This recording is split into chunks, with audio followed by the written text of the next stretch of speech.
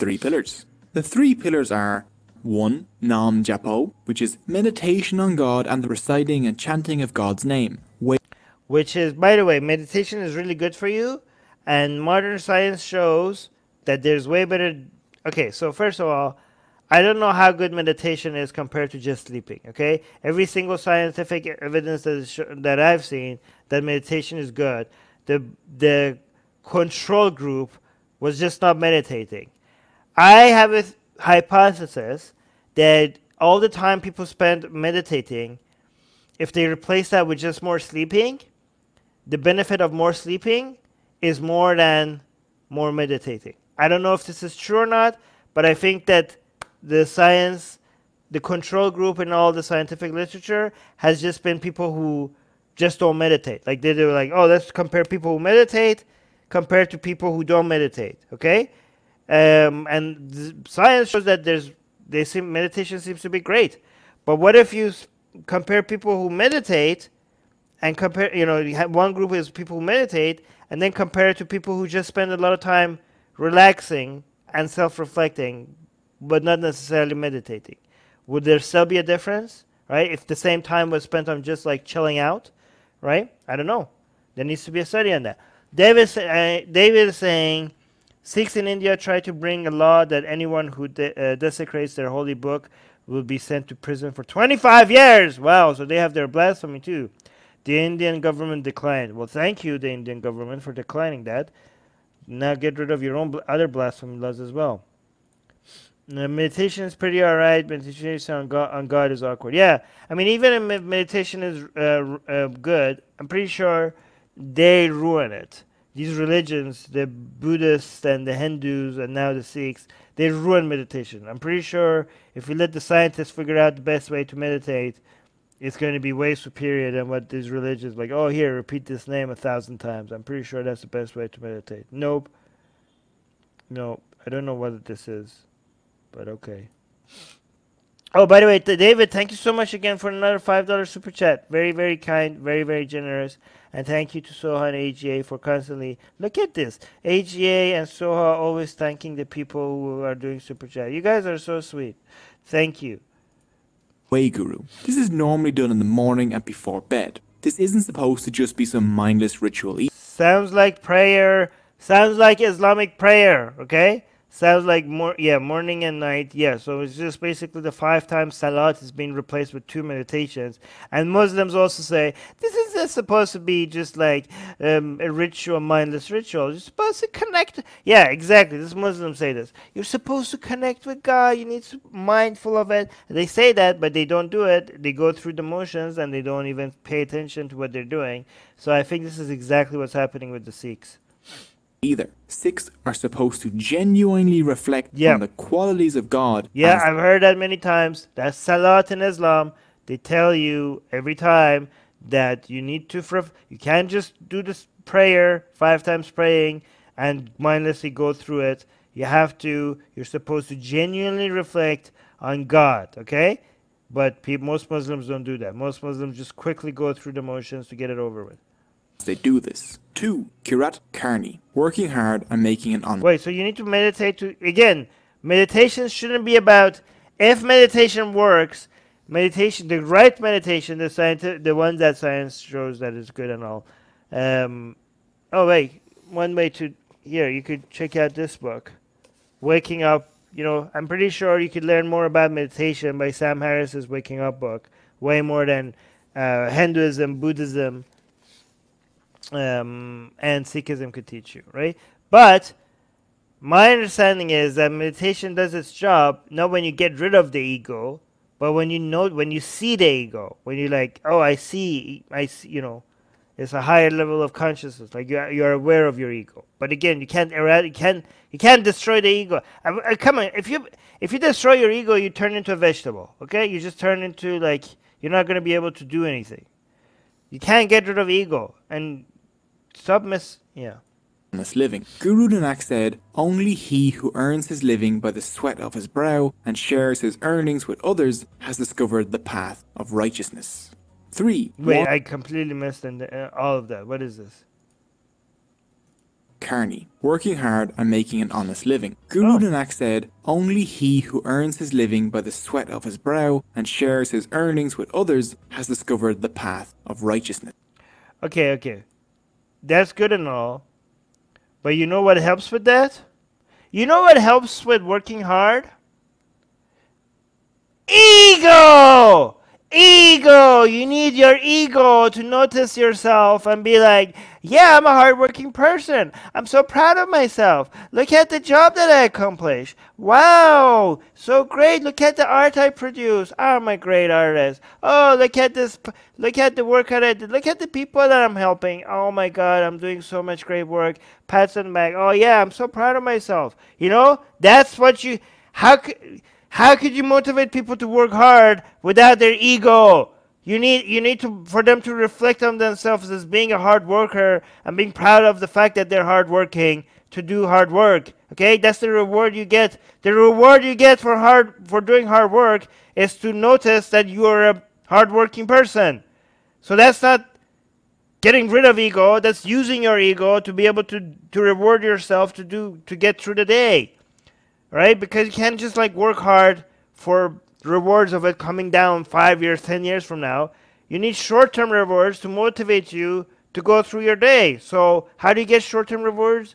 Even though you're working to build something, 10 years from now, how do you make sure you get some little bit of, something to motivate you through the day? By being proud of yourself, of being so good at the work you do. Okay? So again, don't get rid of your ego. If you want to do hard work, if you want to be a hard worker, you use your ego. Notice your ego, control your ego, manage your ego, use your ego to motivate yourself to accomplish great things. Again, Guru Armin is the only guru you need. The path of righteousness. 3. Wand Chakna. This is sharing the fruits of your labor with others. Commies! I knew it! I'm just kidding. No, I'm kidding. Sikh, commies, first they said they're anti-wealth, now they want to share everything. They're commies, Sikhs are commies. I'm kidding. Yeah, no, sharing is not bad. I'm kidding. Sharing the fruits of your labor with others. Providing free food and donating to the community. The Sikh tradition of a... Yeah. So, guys, I'm just kidding. I don't have anything against sharing. I'm against forced sharing. Okay? No, you should do charity. You should care for other people. You should share. It's good. I mean, you shouldn't, but it's good if you want to share. But the problem with communism is not that people are sharing. The problem with communism is that they're forcing you to share. Okay? Voluntarily sharing is fantastic. Okay? But yeah. Of a communal meal or langar at the gurdwaras is a part of Wand Chakna. The langar... Let me see what you guys are laughing at. Or communal free kitchen inside of a Sikh gurdwara, which is their equivalent of Wand. Okay, so we have some socialists in the live chat as well on Twitch. So this is that side. As someone socialist, let them... I'm going to tell them what... Okay. Sikhs are so rich in Canada, they ain't sharing their wealth. I mean, to be fair, in Canada, if you want free food, you just have to show up at one of their temples and you get free food. So, yeah. The Chakna. The langar, or communal free kitchen inside of a Sikh gurdwara, which is their equivalent of a mosque or church, is open to all who visit, regardless of caste, faith, or gender. Okay, but what if I insult their guru? Would they still feed me? So this is pretty good. Like you could show up as a Muslim, as a Hindu, as an atheist, and they'll feed you. Okay, but would they feed me if I insult their living guru? If I blaspheme against the living guru, can I still show up at their temple, and would they feed me then? Has anybody ever tried? Guru Armin. Yeah. Hashtag. Yeah. I like that. Make that a thing. Hashtag Guru Armin. These serve... Oh, here. Katie is saying, the question is whether so many Sikhs would still share food if it wasn't for their religion. Are they good people or are they trained by their... Yeah, so are they doing out of the kindness of their heart or are they following orders, right? I have I believe that they're doing out of the kindness of their heart, not because of their religion. So I'm hoping that these people will still be charitable as they are, even if their religion was not ordering them to do so. I hope so. Vegetarian. Oh yeah, it's all vegetarian. I'm saying, is this food vegetarian or non-vegetarian? No, it's all vegetarian. Vegetarian. Regardless of caste, faith, or gender. These serve vegetarian food to all, not because Sikhs have to be vegetarian, but simply because that means all people of all diets can partake. So, Very considerate. So they make vegetarian food so that Muslims don't have to worry about halal, Jews and nobody has to worry about pork, and Hindus don't have to worry about beef, and vegetarians don't have to worry about meat. if you want to taste typical Punjabi food, just go visit a Gurdwara. In Guru Nanak's... That's very considerate. David, thank you again for another super. Wait, did I miss a super chat? Oh no, yeah, but yeah, I didn't, but I didn't acknowledge it. I didn't thank you. So Shan Taram with the £5 super chat. Thank you so much. Wow, I read your super chat, but see, that was my ego because I was distracted by the fact that you're saying Guru Armin that I didn't even thank you. Okay, so I need to keep my ego in check. But you're boosting my ego, so it's not my fault. But thank you so much for the £5 super chat. And here's thank you. And David is also another $5 super chat saying, in Thailand and Myanmar, if you insult Buddha and Buddhist clergy, you will be sent to prison for several years. Jesus Christ. Really? That's crazy. Well, we'll talk about that soon as well. But thank you so much for the $5 super chat. But guys, does anybody have the knowledge of what Sikhs would do if you blaspheme against their living guru? Will they still feed you? Sri Chand insulted Guru and was still fed. Oh, Abu Lahab did not. Wow. I love your username. Abu Lahab did nothing wrong. Love the username. So Abu Lahab did nothing wrong is saying some dude apparently did insult a guru and they still fed him. Okay. That's pretty, I mean, we should give them, let's give them that. That's pretty nice. Let's give them credit where credit is due, right? That's pretty impressive, okay? That's good. I like that. Time, the idea of different castes sitting together on the floor and eating side by side was a revolutionary act. Famously, the Mughal Emperor Akbar visited Guru Arjan and the Guru would not meet with him until he partook in a langar, which the Emperor did, sitting side by side with peasants. Guru Nanak claimed an enlightened person are those... See, this is what Jesus and Muhammad were teaching as well until they took power. Okay, so this is how religions usually start. Maybe like Sikhism never managed to gain so much power to move to the next phase of telling people to shut the hell up and obey. But they all start by going to the poor. Go to the poor because the poor are always like upset with everybody in power because obviously they're poor. Are you just like, hey, you guys are poor, you shouldn't be, we are equal to everybody who's rich? I mean, like, oh, yay, we like this in your religion. And then you use the poor to become powerful, and then we become powerful, then we'll see something else happens, right? But usually that's how it starts, right? Muhammad, how did Islam start? How did Islam start? Who were the first followers of Muhammad? They were poor. They were poor who were being oppressed by the Qurayshi, okay? That was his first people, right? What did Jesus? Again, the same thing, right? So it's the poor, right? Zarathustra, that was like, oh, look at all these poor people being mistreated. Yeah, again, same thing, right?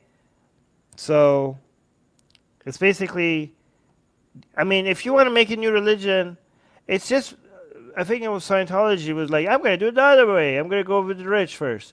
But most religions, to gain a following, you have to go with the people who are upset with the current order of things. And who are the main people who are upset with the current order of things? It's the poor, usually, right? Katie's saying the Sikh empire was kind of strong, I guess. Some Sikhs are crazy about the Khalistan movement even today. Interesting. Sajib saying, I love Sikhism and will always be grateful to Sikhs for saving us. India would be Islamic Republic if it weren't for them. Thank you, Sikhs. Nope. So this is wrong, Sajib. Good people do good things regardless of religion. So you should be thankful to the people, not to the religion. Okay? Give credit where credit is due. Give credit to the individuals, not to the religions. Muslims have done many great things. I never thank Islam for the good things that Muslims do. I thank the Muslims. Christians have done many great things. I never give credit to Christianity for the good things that Christians do. I give credit to the individuals who did that. Right? And Sikhs do many great things. I don't give credit to Sikhism for the great things that Sikhs do. I give credit to the individuals who did that. And not to the entire, collectively to all the Sikhs or all the Christians and all the Muslims. I only give credit to the specific individuals who did that specific thing.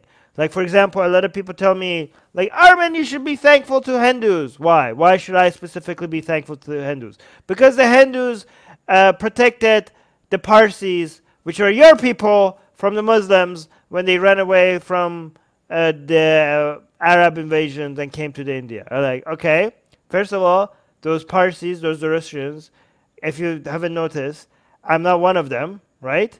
They died many years ago. So I don't know why I should be thankful for something that had nothing to do with me just because, what, I'm Persian and all of a sudden I'm one of those, I should be appreciative by association to those people, right? First of all, so they weren't me. Second of all, I am thankful, not because those people were Parsi or because they were from Iran, but because they were human beings. And I'm not thankful to Hindus as a whole. I'm not thankful to Hinduism as a whole. I'm just thankful for those specific humans who help their fellow human beings. I don't look at it as Hindus helping Persians or Hinduism getting any credit for that. I just look at some humans at some point helped some other human beings at that point. Those specific people. I'm not grateful to Hindus as a whole collectively because of the actions of those specific people at that time. Doesn't make any sense. Again, this is kind of tribal thinking. Oh, your tribe helped my tribe at that time, so I'm forever grateful to your tribe now. What? No. Those specific people did some great thing. No thanks to Hinduism, okay? Just thankful, hopefully no thanks to Hinduism, because if it is, I'm hoping it was out of the kindness of their own heart rather than following orders from their religion, right? I think it was they were just being humanists, not Hindus. They were being humanists, not Hindus, okay? Terrell is saying spot on. It was not because of Christianity that the U.S. defeated Imperial Japan, and I credit Americans for that, not Christianity. Yes, right? And I don't credit Muslims for the golden age that they call it. They call it the golden age of Islam. I call it the golden age of Arabs and Persians because it wasn't because it was a golden age, but it was no thanks to Islam. There wouldn't be an organized force if it wasn't for the religion and wouldn't be able to defeat. No, there would be a better organized force if it was under something other than religion. If it was evidence-based, like we saw the Enlightenment movement happening in Western Europe, that wasn't under a religion. I think there would have been, if people united under real things rather than fairy tales, that is a source of unity. And it's a much more powerful source of unity. It's a much more powerful force. We've seen it be a much more powerful force. Religion doesn't have a monopoly over getting people together and fighting for civil rights. Many civil rights movements have been fought not under the umbrella of religion, and they have been a lot more effective, okay? So just because some people manage to unite and become a powerful force under religion, that doesn't mean that it's the only way. In fact, I think it would have been even better if it didn't have the falsehood of religion associated with it. Who view everyone equally, like the heir touching the king by side with peasants. Guru Nanak claimed an enlightened person are those who view everyone equally, like the heir touching the king. Well, everyone is not equal, so that's bullcrap. And beggar alike. Another vital part of Sikhism that isn't one of the three pillars is seva, which is selfless service. Through service to their community, Sikhs can become more humble and overcome their ego. Seva. Guys, do not do selfless service. Make sure you're always paid your worth for your service. It can include cleaning up the Gurdwara, preparing food, or cleaning dishes in the langar, or it can include know your worth, okay? Your time is valuable, okay? Make sure you're valued for the work that you're doing. volunteering, building things for your community, or subscribing and ringing the notification bell on Oh my god, that's so clever. Yes, guys. Yes, please. Okay, fine. Do one selfless thing. One selfless thing. Like this video, okay? Just that one selfless thing. the notification bell on educational YouTube channels. Kraton is saying, a friend of mine credits his people, the Maratha, of resisting the Mughals and saving Hinduism. Everyone says their people are the best. Nothing new. Yeah, everything like, oh yes, these people. Again, if you ever say this entire group of people are good or bad, you're just generalizing.